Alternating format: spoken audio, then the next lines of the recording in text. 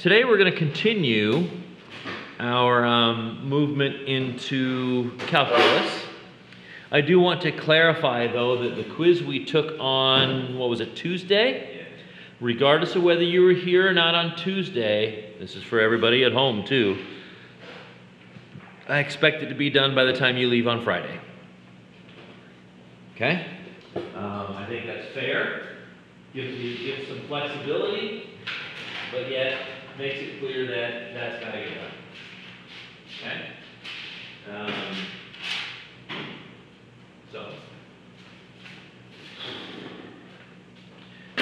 So today we're going to, we're going to do something that we did earlier in the year. We're just going to set it up now so you guys can see a pattern, and we'll move on.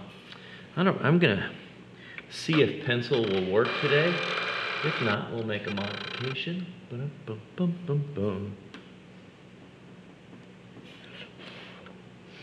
Nope. Not dark enough for you guys to see. Let's try again. There we go. Okay. So what we're going to be doing is we are going to be practice finding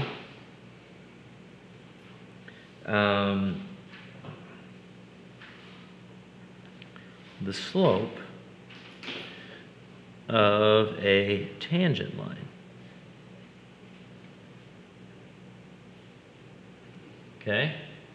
So, another way of saying this, that whole thing is shortened up to be called a derivative. Okay? The derivative is known as f prime of x. Okay? Not a minus 1, that's the f inverse, f prime of x. Okay? So, we're going to start off with an example that should be fairly straightforward. Okay? So,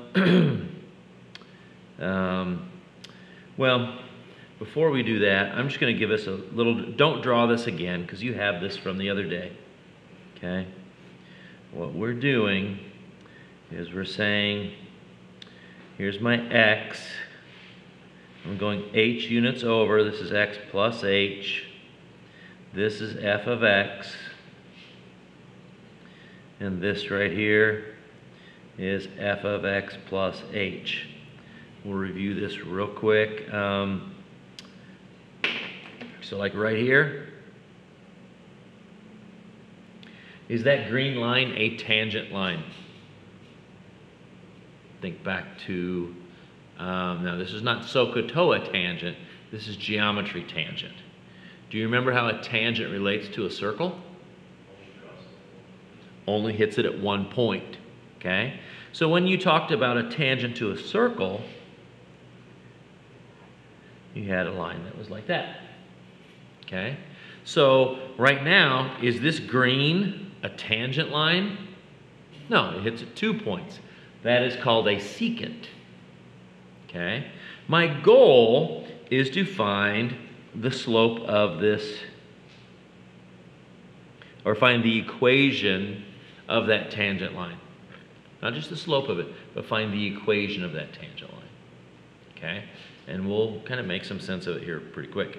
But how do we do this? Well, we've got 2 points. This first point, I'm going to write this far over here so I don't muddy up my picture. It's x, f of x. Agreed? X units over, that many units up. This next one, what's my x coordinate? X plus h. It's x plus a little bit more. And my y coordinate is f of x plus h. Okay? So to find the slope of my green secant line, okay,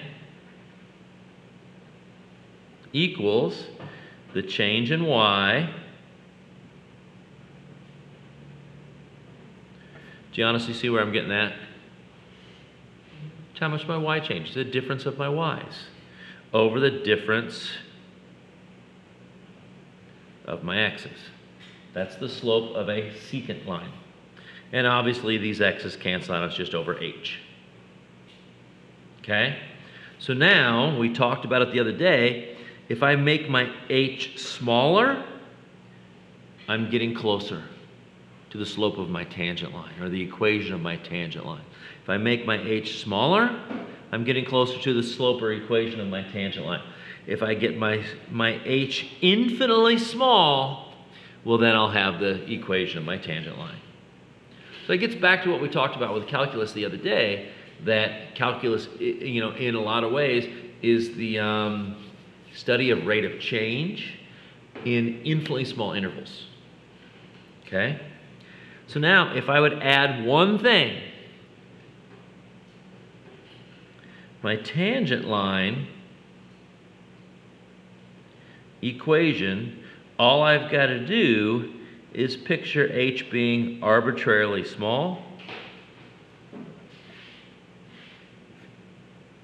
and there's my tangent line, or that's going to be known as f prime of x. Okay? That's huge. That is huge. Today, I'm not going to really, I won't hammer this home too much more with a picture, because hopefully that's kind of getting there. And then we're just going to do algebra examples, and then we're going to get to the shortcut. Maybe.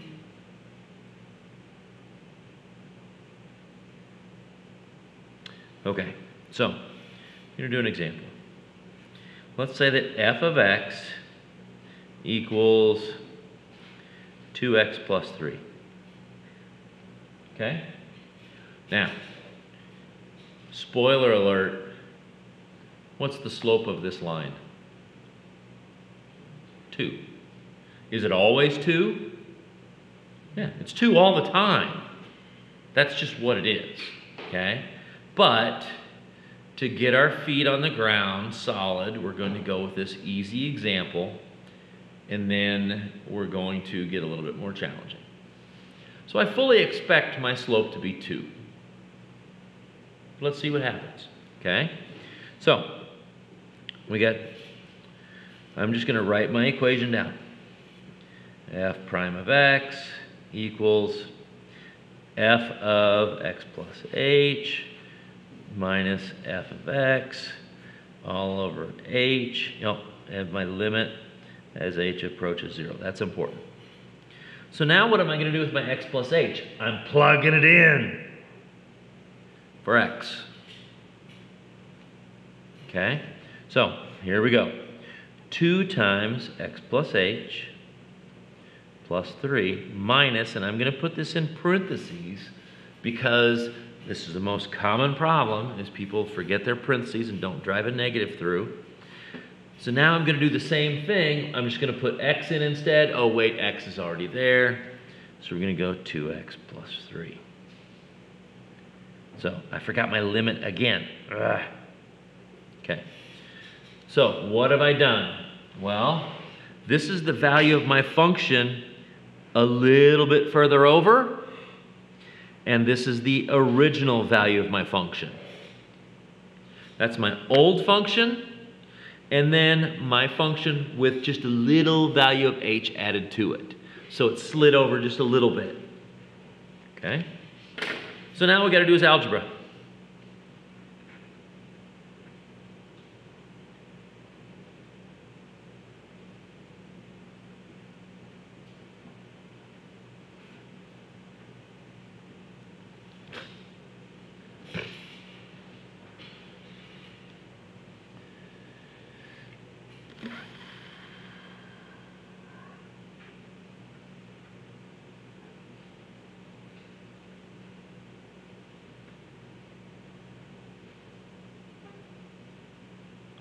Last time I checked, 2h divided by h was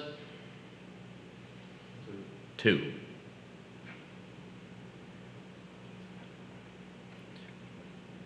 Since h is no longer involved, my limit is just 2. Okay, so now this is going to be fairly revolutionary in just a second.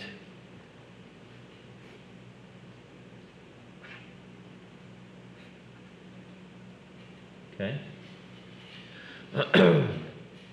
What's my slope at 0? 2. What's my slope at 1? What's my slope at 5? What's my slope at -1? 2. That's why there's no x in here. My slope is frickin' always 2. All the time. All the time. Okay? So, I'm gonna have a master sheet here, and I'm gonna go like this. You don't have to write this down.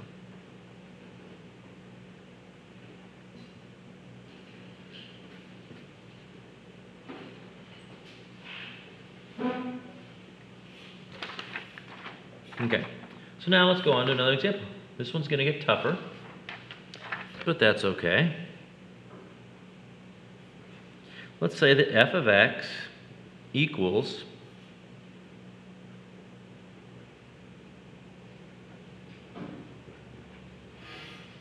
x squared plus 3x plus 7.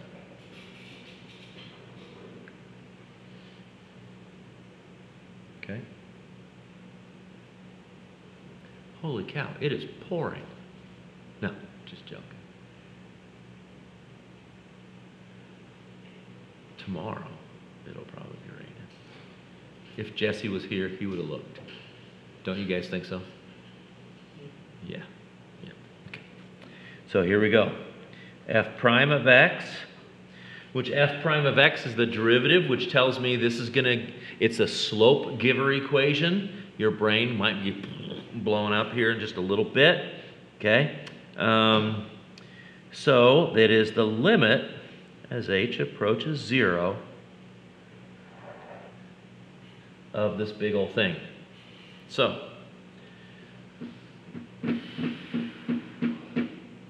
what I've got to do is the same thing I did in the last one. I got to plug in x plus h.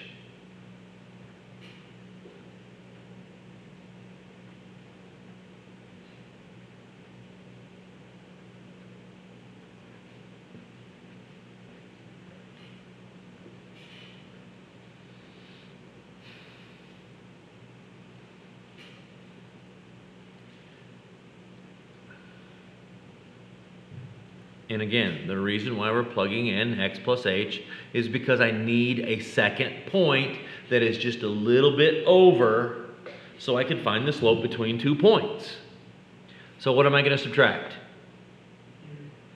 My original function.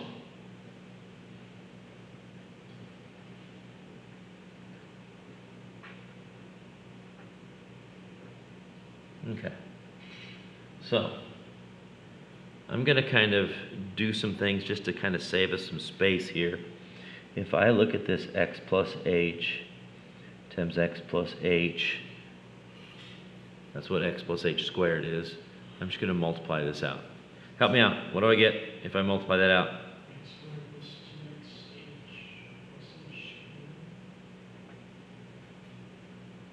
Good. Calculus is about algebra, algebra, algebra.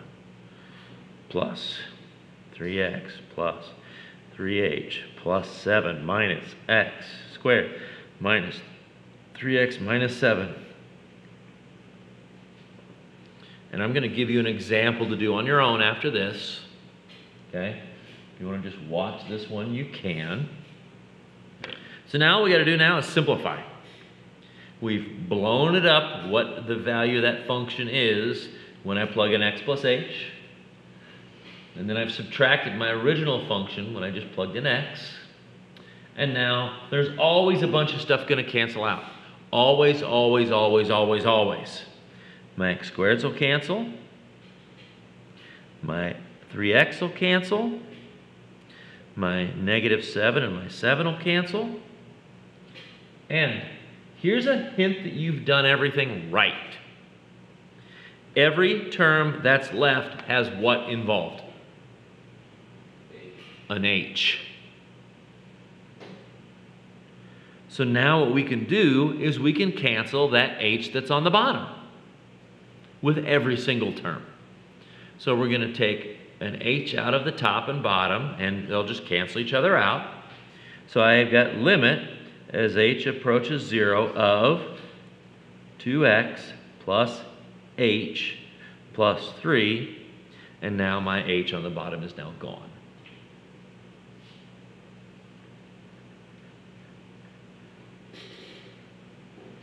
Okay?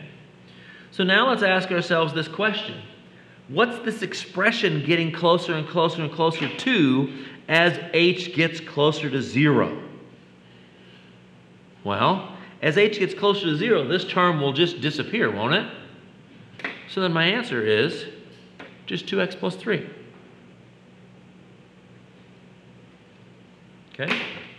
Oh my gosh, I'm getting all mixed up here. Green caps on blue pens. Jeez, it's just a mess. How about that? Those that weren't here, you missed it.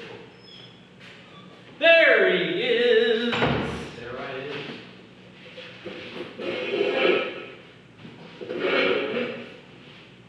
Okay, so now what I'm going to do to show you what's going on is I'm just going to go ahead and on my graphing calculator, I'm going to plot my original equation. X squared plus 3x plus 7. And then I'm just going to do zoom standard.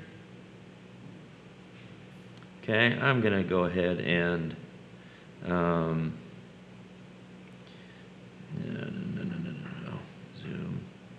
I'm going to do zoom box. Where's my deal here?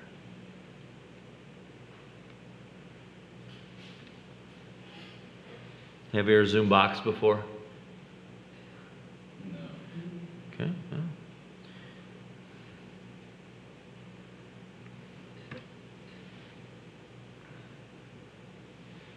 I'm going to do one other thing here.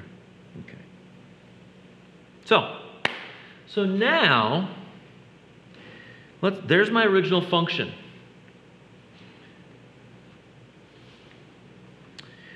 What do you think my slope is of this curve at 0? What do you think it might be? It's fairly steep, right? Well, look at this. If I plug in 0, what do I get? 3. My slope is 3. My slope of this right here at -1, plug in -1, what do you get? 1. My slope at -1 is 1. Now let's plug in -2. If I plug in -2 into this one, I get -1. There's -2, there's right there. So I'm finding the slope of a tangent line. Okay?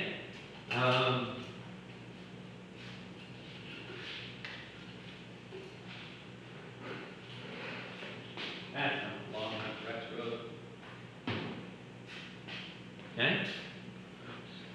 So what this does is this gives me my slope of the curve for any value of x that I plug in. The derivative is my equation that gives me my rate of change for whatever value I plug in. If this was a business application and x was months, and I wanted to know how fast are my sales changing in January, I'd plug in 1. If I want to know how fast are my sales changing in June, I'd plug in 6. Okay? And in the real world here, if I said, okay, my change in my sales is negative, that means my sales are going down. But if my change in my sales is positive, that means my sales are going up. Okay? So granted, what we're doing right now is just showing a geometric relationship. I just spit on my graphing calculator. Okay? But what this actually does in the real world is it tells us the rate of change with our y regarding to our x. Our y might be sales and months for my x, or my y might be our federal deficit, and the x might be our years. That'd be how fast our federal deficit is growing or shrinking. Yeah, right, shrinking. I could go off on a tangent here. Anyway, no, our federal deficit in 2005 was $5 trillion. Now in 2024, it's $35 trillion. So in the past 19 years, we've spent $30 trillion that we don't have. Sorry, guys. Man, that's so cool. Yeah, God. I just wish we had I wish we had either party talking about it. You know? I know. They don't want to tell reality. The reality needs to be, folks, we're in trouble, so we're going to have to keep this country on the right track. We're going to have to maybe get some people to pay a little bit more. We're going to have to spend a lot less. And then we're going to at least flatten out the growth in our deficit.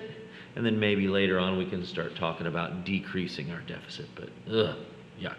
Okay, so I'm going to add to my list of functions. My original function here was x squared plus 3x plus 7. My derivative was 2x plus 3. Okay? We're going to look for a pattern later. So here you go. This is the one you do on your own. Ready? And I'm going to make this one just a little bit more of a challenge. I'm going to go a 2x squared minus 5x plus 9. But before we do anything, I want to show one more thing.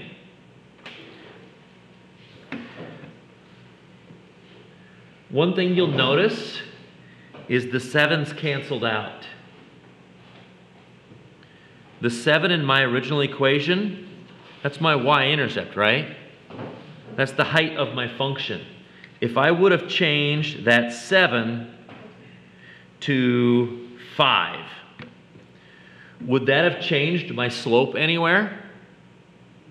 No. All I did was move it down. But my slope at -2 is still -1. My slope at -1 is still 1. My slope at 0 is still 3.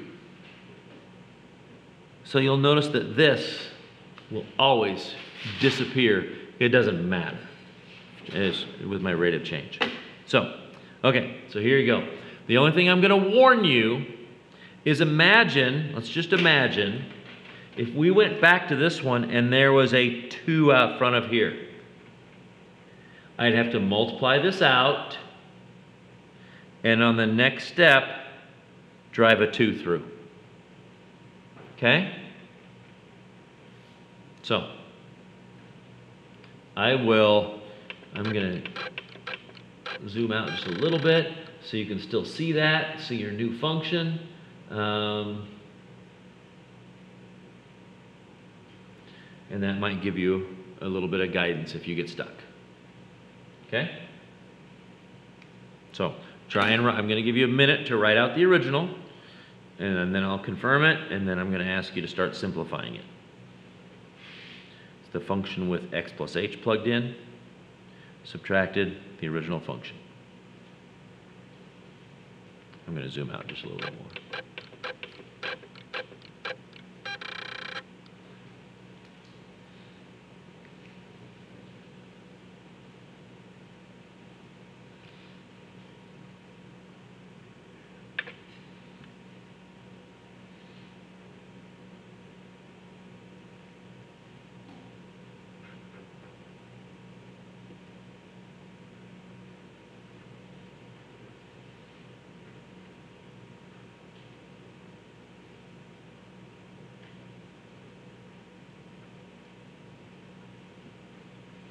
Be patient. There's a shortcut happening. But in calculus, they will quiz you on being able to do it without the shortcut. And then they will toss that aside forever, and you'll use the shortcut. But they will make sure you can do this.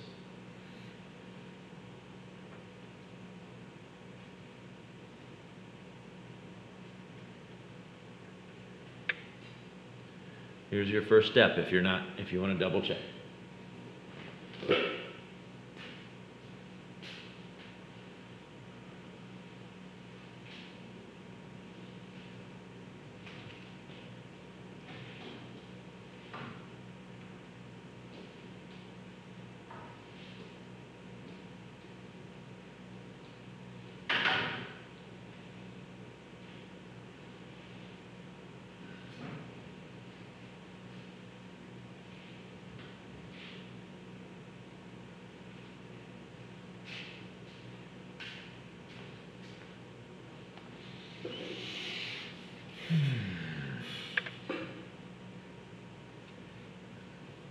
If you're getting stuck, let me know. I can come around and get you unstuck, or you can visit with a neighbor.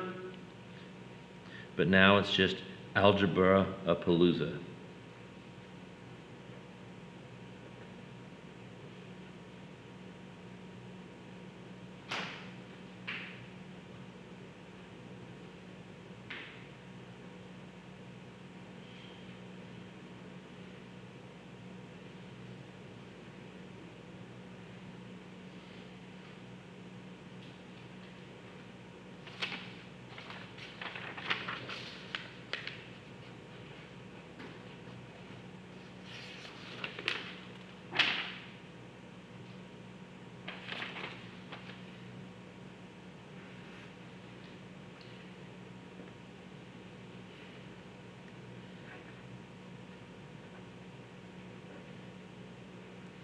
I like doing stuff like this because it makes us feel kind of smart that all this stuff that we worked on for years is now going to be useful in clearing a hurdle in our higher education. Here's the next step if you're stuck.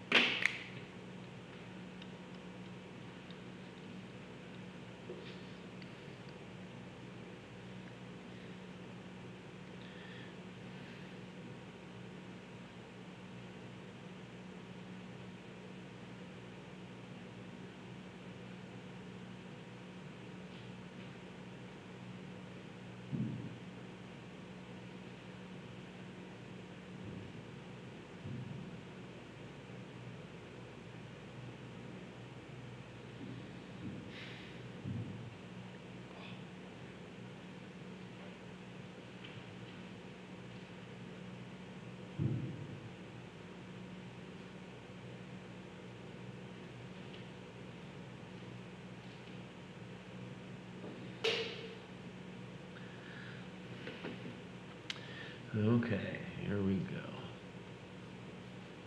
Freeze time.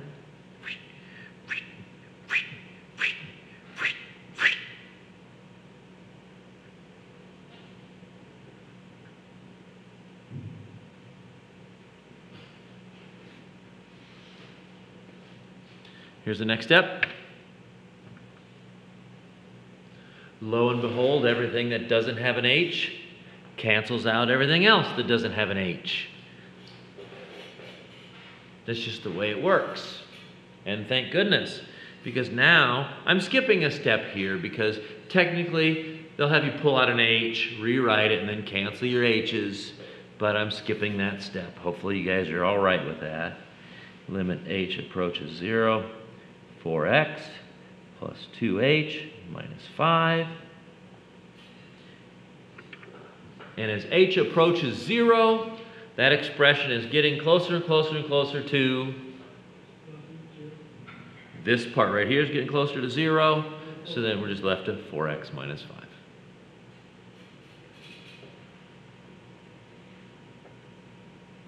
So the derivative is 4x minus 5.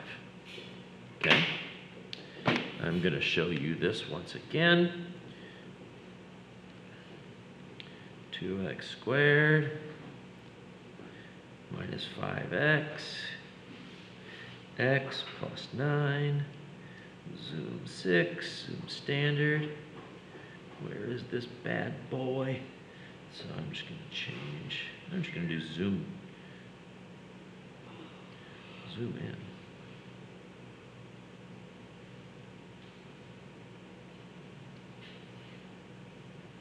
Okay?